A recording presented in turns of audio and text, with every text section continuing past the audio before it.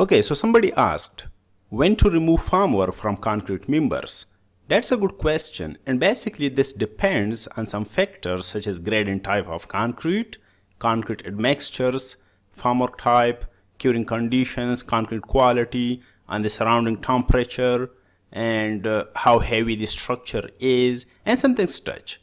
Also remember the time from which the concrete is placed in formwork till the time the formwork is removed is called the supporting period. This time period can be different based on different factors discussed just a few seconds ago. Still, however, the following table is recommended in many construction books, which shows the minimum supporting period of concrete formwork in normal temperature.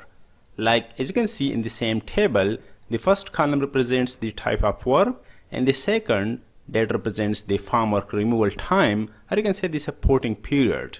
And this is actually minimum, okay? This should be more, or you can say the supporting period can be more than the represented values, okay? Like as you can see in the same table, the formwork should be removed after 24 hours to 48 hours from the sides of walls, foundations, columns, and vertical faces of the beam.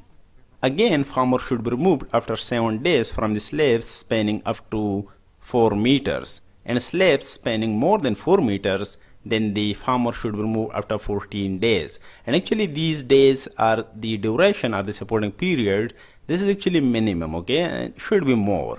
Now formwork should be removed after 14 days from the beams and arches spanning up to 6 meters.